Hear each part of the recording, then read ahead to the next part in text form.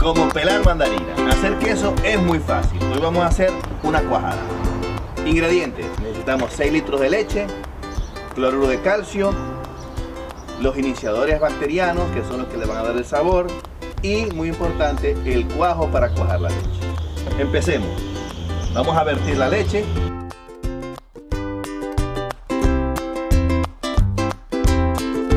Paso número 2.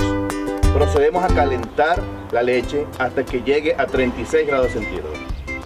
Calentamos continuamente la leche hasta que llegue a 36 grados centígrados, como dije. Y esto es con el fin de que la leche no se pegue, porque estamos calentando directamente desde la estufa. Paso número 3. Alcanzar la temperatura, apagamos la estufa y colocamos el cloruro de calcio. Vamos a colocar 3000 litros de cloruro de calcio. ¿Okay? Y revolvemos por 3 minutos. Terminados los 3 minutos, agregamos ahora los iniciadores. Un secreto: con el yogur kéfir tenemos todos los iniciadores bacterianos y no hace falta comprar cultur.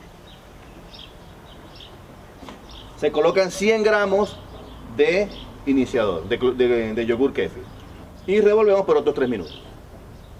Y una vez disueltos los iniciadores, se deja reposar la leche por 45 minutos para que la leche se madure y las bacterias hagan su efecto.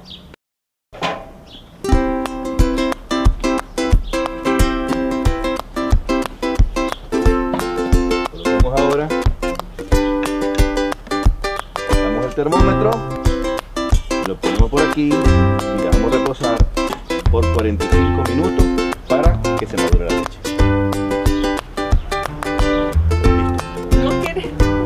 Paso número 5.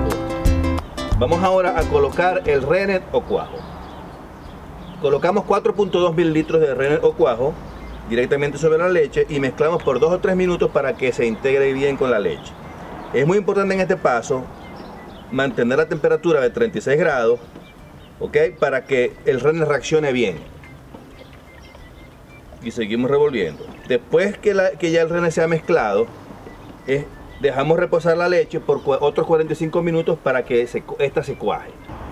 Bueno, ya esperamos los 45 minutos y como estamos al aire libre, ya se hizo de noche.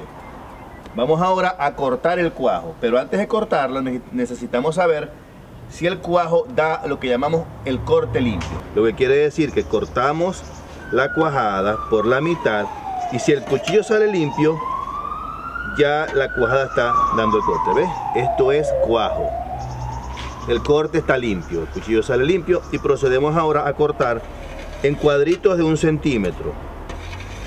Primero cortamos en un sentido y después cortamos en el otro sentido para que la cuajada empiece a liberar suero. El corte se hace con ese motivo, para que la cuajada empiece a liberar suero, ¿verdad? Ya corté en un sentido, ahora cortamos en el otro sentido.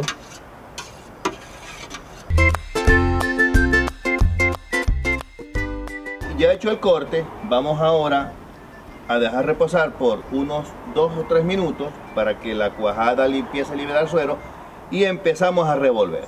Ya cortado el cuajo, vamos a empezar a revolver. Es importante mantener la temperatura, ¿verdad? Por eso ponemos el termómetro y revolvemos muy suavemente la cuajada para que empiece a liberar suero. Esto lo tenemos que hacer por unos 10 minutos. Bueno, ya pasaron los 10 minutos y ahora dejamos reposar la cuajada por otros 10 minutos. Pero antes quiero mostrarles cómo ha quedado el suero, cómo ha quedado la cuajada después de haber revuelto. Bueno, ya pasaron los 10 minutos. Ahora vamos a hacer el paso 8, que es el desuerado.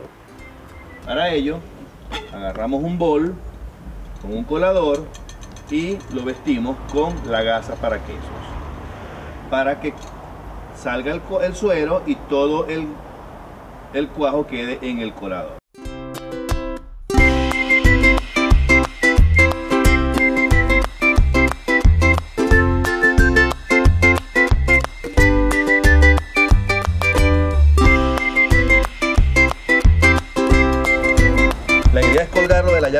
llave del fregadero por 1 hora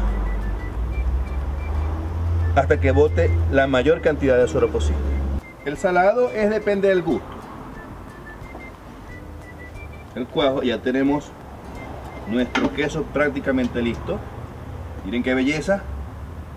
Ahora empezamos a desmenuzar la cuajada y a colocarle sal. Vamos a colocarle la sal al gusto y desmenuzamos la cuajada. Yo lo hago al gusto. Dependiendo del tipo de queso se le coloca la sal. En este caso, como vamos a hacer una cuajada, no se le coloca mucha sal. Paso número 10, moldeado de la cuajada. Ya salado el queso, empezamos y vestimos un molde con esta misma gasa para quesos que nos sobró, ¿verdad? La colocamos aquí.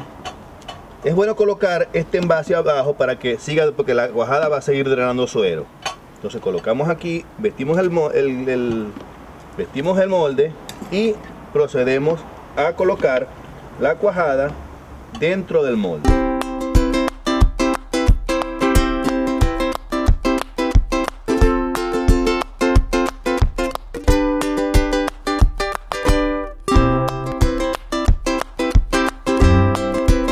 Y lo dejamos por unas 6-8 horas para que él se compacte más. Una vez que ya la cuajada ha liberado bastante suero dentro del molde, procedemos al paso 11, que es el desmoldado. Para desmoldar el queso simplemente lo que hacemos es tiramos de la gasa, ¿verdad? Y lo sacamos para luego proceder al último paso, que es comernos nuestro quesito. Yo aquí tengo unas arepitas, como los colombianos y los venezolanos comemos arepas. Tengo aquí unas arepitas y ya las vamos a desgustar. Vamos a cortar el queso y tenemos ya nuestra cuajada. Con arepitas es espectacular. Bueno, aquí está la arepita. Mauricio, ¿vas a comer?